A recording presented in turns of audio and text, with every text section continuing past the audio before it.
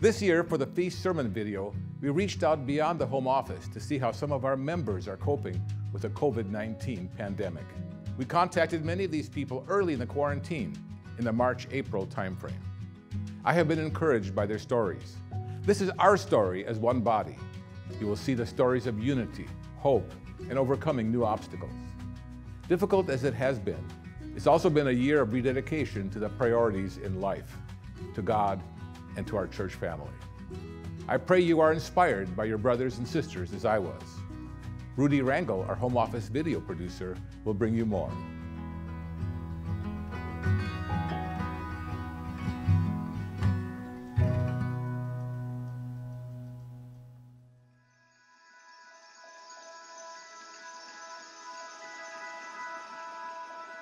When I was a kid, the Feast of Tabernacles was the highlight of the year.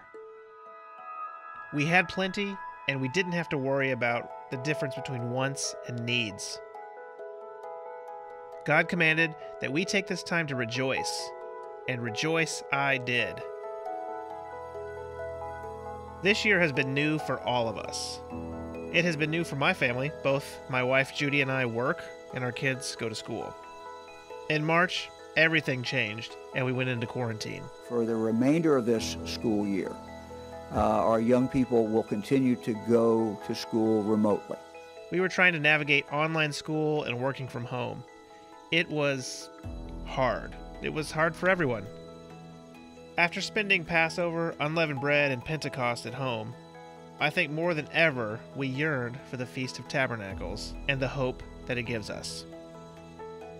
I knew that we weren't alone. I was encouraged by the good that I saw happening on the internet. I know, good on the internet, yeah, right. But seriously, we have some brothers and sisters doing some amazing things. I'm making masks for a nursing home up in Michigan. First, I reached out to Rod Foster. Webcasting online church services were new for most of us. I wanted to talk to someone who was starting fresh.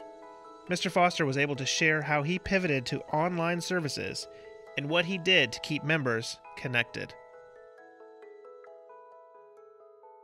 So we had to start from scratch. I've never webcast before. Since my wife is a professional photographer, we had all of her studio equipment. I simply needed to come up to speed on how to do it. And it was a pretty quick learning curve. That's cool. So does your family help run the equipment for each Sabbath? How does that work? They do. They make sure that, my tie is straight. They get me all set up and make sure the lighting is correct. And then all I have to concentrate on is giving the sermon. Yeah, it's good to have people in your corner who want to make you look good. Yes. Many of us shared in this new online church service. Ben Light in Oregon set up a command center to orchestrate all aspects of services. Chuck Smith in Florida uses a small green screen studio, and he connects weekly with multiple congregations, including the Caribbean, via Zoom. Paul Moody in Washington conducts Friday night hymn sings. Mr. Moody, along with Mike Imes, webcast services from multiple locations. Regardless of the pivots we've had to make, it hasn't stopped us from fellowshipping and leaning on one another for strength. What kind of struggles have you noticed that people are going through? I can sense an underlying anxiety, an underlying tension, but for the most part, enormous faith, enormous confidence and determination. What we're doing right now with our webcast is we're opening up a fellowship hour immediately after services. And we actually encourage brethren to go to their kitchen and get a cup of coffee like they would after services and actually have a live chat with each other. And I think that's the main benefit of doing the online local webcast is we stay together. Hey, everyone. Hi, David. David. David. Hi, Sally. Hi there, everybody. Hey, Sally. My computer's hot today, so I might just disappear. Oh. Well, don't do that. What good can come out of what we've gone through together? The good that I've seen come out of this is a bit more focus from the brethren, a bit more attention back onto their first priority, which is seek first the kingdom of God and his righteousness. This national crisis has added a weight to people and much better focus on Let's read the Bible every day. Let's keep our prayers going. And I can tell that that focus is more in tune with the brethren now than it was prior to this crisis. Yeah. And things, how quickly they change, I think, for us as Christians. It shows that God can make things happen quite quickly. He can, and this lets us know that God is very much in charge. His plan is very much in process, whether we're paying attention or not. So it behooves us to pay close attention.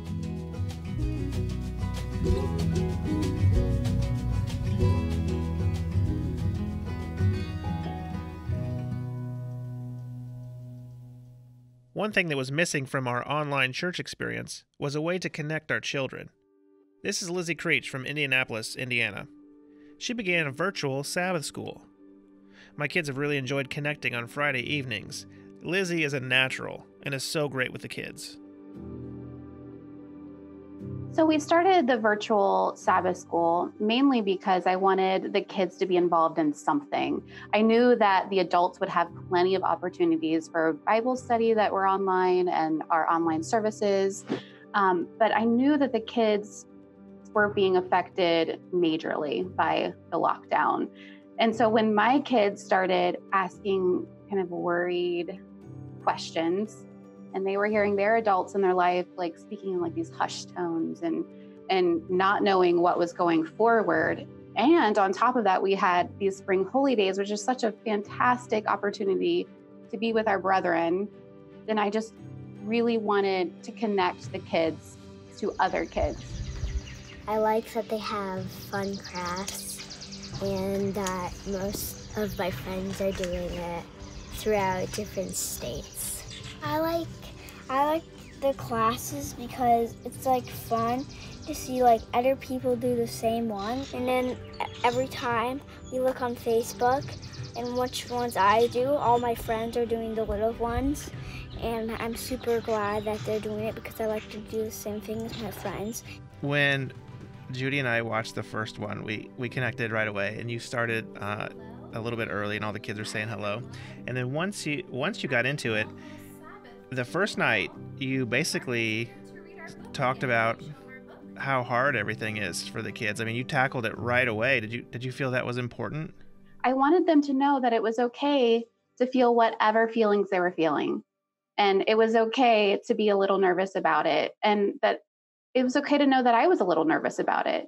I just really wanted to be very, very honest during this time and just let them know that I'm here for them and that their parents are here for them and that it's okay to be unsure.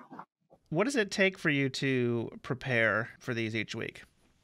First, I say a whole lot of prayer because I really want God to speak through me. He knows what these kids need, and I'm just a vessel for that. So I really want him to guide me. And then I just dive into my Bible and see what kind of story pops out at me. I get a couple crafts together and I post them online to make sure that the parents have, what they need. The response has been just fantastic from people in parts of the world who don't have members close to them. Their kids have never been in Sabbath school. And so it's been really fun for me to be able to connect those kids to other kids and also God's word in a really fun and engaging way. We're gonna ride this wave and just keep connecting to the kids. It's been an incredible experience. My name is Corbin Rose from Cincinnati, Ohio. During the lockdown, Corbin started a virtual choir. Maybe you saw it on Facebook. Maybe you were even a part of it. He has always been passionate about bringing people together and praising God through song for as long as I've known him. I talked to Corbin about how praising God in this way can be a powerful tool for unity and for worship. Corbin, you set up a virtual choir, and it's really cool. I've seen I think 4 or 5 of them now. How did this idea come about? Well, I was looking online, and a lot of people were saying that they were really missing being able to connect with people. And while there's nothing to do about that physically, I think music is a way that people can connect together to worship God together in a collective way. I think there's something special about that. This idea sparked in my mind of maybe I could be a tool or a vessel to promote some sense of unity. And I kind of had this idea pop into my mind, and I think that idea was from God planting that seed to say, do this work here to bring people together so that they can worship together and have that experience of unity. And I've learned enough that while it'd be a lot easier if God audibly spoke to us and said, go do this, I think, when you get that thought in your mind to do good that just keeps on nagging you, it's a good idea to listen. That's so cool. What do you think it is about music that does bring people together? I think music can bind us together as it's sort of a language of its own. But I also think that, God made music to be something that would connect us in a way that we can't really describe. That there's, I think, a spiritual component to music. Perhaps people might have a spiritual gift of music that they can understand that deeper level of it than just putting notes together. That language that transcends culture, transcends different languages, that can just bind us all together.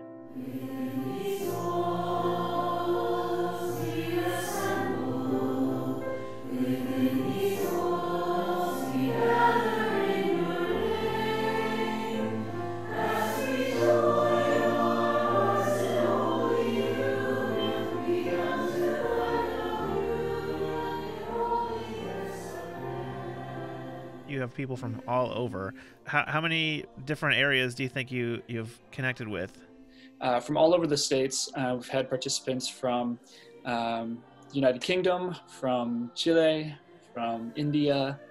So really just kind of a global effort that's bringing people together. God wants us to express our heart to him through that vehicle that he has created called music. In that it's a way that we can express emotions, intellectual ideas, and just our essence of our being. Looking at the Bible with worship, the Levites were told to worship God with all their might, and they were professional musicians, doing their service to God through praise and singing and worship and throwing their whole self into it. Yeah. So I think from the beginning, I think music was definitely supposed to be something very powerful, something very personal, that gets to our heart and connects our heart to the heart of the one who made music.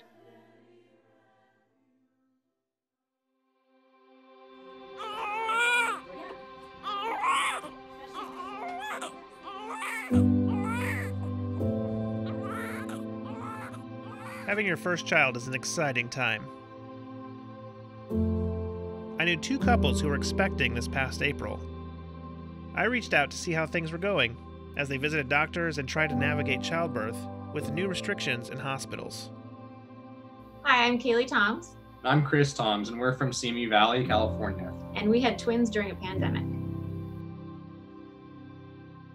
I work for a school district, and I was that week training my sub. I was just planning on leaving for maternity leave like the next week. And I got admitted to the hospital. Like 2 days later, all the schools shut down. So Chris would just come and tell me like the latest news. Yeah. And I don't know, it just sounded kind of scary out there. The kids were born 7 weeks early. So they spent about 7 weeks in the NICU, Amos.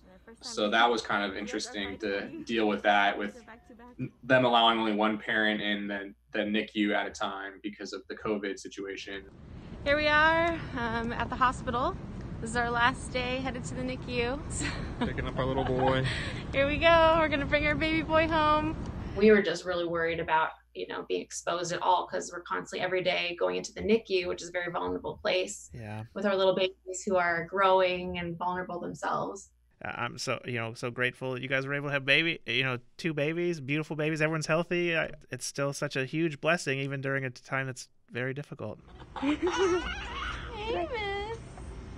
We need to continue to put our faith in God, and he worked it out for us for sure. And there was a lot of questions going into the hospital, and they were all answered, and they were all answered in a positive way for us. And we have 2 healthy little babies now, so it's been a huge faith booster for us. Definitely. I think. A lot of prayers answered. I'm really looking forward to sharing the kids with our local congregation. Yeah, just taking them out. We've been having Zoom church services every week, so they make an appearance on there for the congregation, and we're excited to share them with our church family when we get to be back in person with them. Amen. Happy Sabbath, Amos. Smile for us again. Happy 2 weeks. Look at this smile. Happy 2 weeks, Amos. Hola, mi nombre es Nicole Roy de Fenchel. Hola, mi nombre es Garrett Fenchel. Y vivimos en Santiago de Chile. So yeah, we heard a little bit about what you went through when you had Emmeline, and I've seen the pictures and she's absolutely beautiful. I can't wait to meet her. Could you go ahead and share your story? On May, I received a calling from my doctor saying that he had COVID. Yeah, so he literally got like maybe 3 weeks before our due date, 2 weeks before our due date, something around that time. He came down with COVID. Yeah. After that, I was a mess. Because I didn't know what doctor was going to deliver my baby. I don't know if I was going to trust him. And also I was like kind of neurotic about it because I saw the doctor a week before. Yeah. So I didn't know if I had COVID. Yeah, exactly. By then I was like 41 weeks. The midwife called me saying that Garrett could eat like at the delivery, but not afterwards, like not with me. The father could only be there for the delivery and maybe, an hour or two afterwards, and then had to leave, and Nicole had to stay in the hospital, especially the C-section for 3 days. By myself. By herself with the baby. Yeah, because it was like a bad news after another bad news. It wasn't like great. Did your original doctor, did he eventually heal from the virus, and was he there? 3 or 4 days ahead, before we actually ended up doing the C-section, he eventually tested negative for COVID, and so he was the one that eventually did perform the C-section. Again, another huge blessing at the end. Everything was very healthy. You came out fine. Baby came out fine. Well, and then the other big blessing was that eventually they did let me stay. Oh yeah. Oh, good. So the midwife told us like just stay here until someone tells you to leave. If no one tells you to leave, so don't leave. Yeah. So basically, I just hide out in the room until someone tells me I actually have to go. Right. And I think like the second day, someone officially came and was like, "Okay, you're allowed to stay here, but you cannot leave this room." All this is going on. Were you ever afraid to go into the hospital? Like, were you like, I mean, COVID's not something that we can handle. Like, we cannot say like, oh, we control this. I think at some point you have to trust God that everything is going to go well and you will be fine by the end. Yeah. And that's what we did. So we wanted to talk to you guys today because among all this, God still loves us and he's blessed you with a beautiful baby, and I'm so glad that you are all doing very well, and I miss you guys like crazy. Yeah. And it's so good to see you though. It's so good to see you. So thanks for being with us. Mira que son todos los animales que vimos. Todos, Emma. Hay muchos animales. Sí.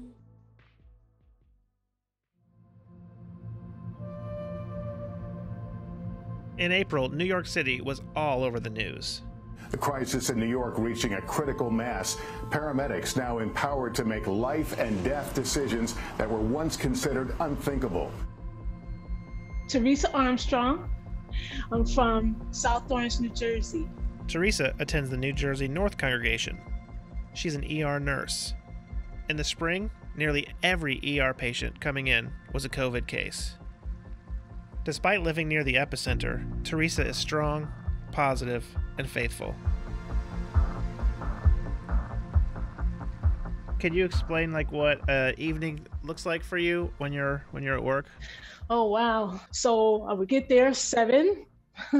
I would change it to my PPE. That's this white suit, goggles, N95 mask. Hairnet, put the white suit over it. That takes about 15 to 20 minutes. Have you ever been afraid to go into work? Actually, no, I haven't. And the reason why is just praying, just prayer, just prayer, just prayer. I've been praying a lot. Like I said, a lot of, you might as well say the whole ER, almost the whole ER has been taken out. We had one of our doctors die, but I haven't been afraid to go in. I've been going in. I've been praying before I go in. I've been praying once I got there. I mean, I've been right in the midst of everything, and I haven't been afraid. Teresa was not afraid, but I was curious about how her family felt about her going into the hospital each night. Yeah, my son, because every time when I'm at work, I get a text, 2 o'clock in the morning, 3 o'clock in the morning, and he's worried because I'm in the midst of it, in the midst of the COVID. I tell him, just pray for me. You know, be afraid and so forth, just pray, because God made promises to us. God said that he hears us. God will protect us. Remember Daniel in the lion's den? Daniel wasn't touched, you know, and I have family members that already passed from the COVID, but I'm still not afraid. I pray before I go in. I pray while I'm there. You know, I go in on my shift. I haven't called out. I'm not afraid. I look at the scriptures. I look at John 14:1, when the Lord says, let your heart not be troubled. I look at, wow, I have all the scriptures here. Deuteronomy 31:8, that God says he will go before us. Do not fear. God is in control. Even Satan had to go before God before he was allowed to even try to touch Job. So God is in control of everything. A lot of times when we're in the middle of a crisis, we kind of just put our head down and just try to get through it. Would you say that you've learned anything yet as you've gone through this? It gave me time with God. Let me tell you something, and everybody in the church that knows me knows I'm a gym head. So a lot of times I was in a gym. Now everything is shut down. It's like God resetting and giving us a chance to get closer to him, to be thankful and to be content. All of the things that I was buying before and getting from the stores, I don't need. You sort of learned to prioritize what's important. Exactly.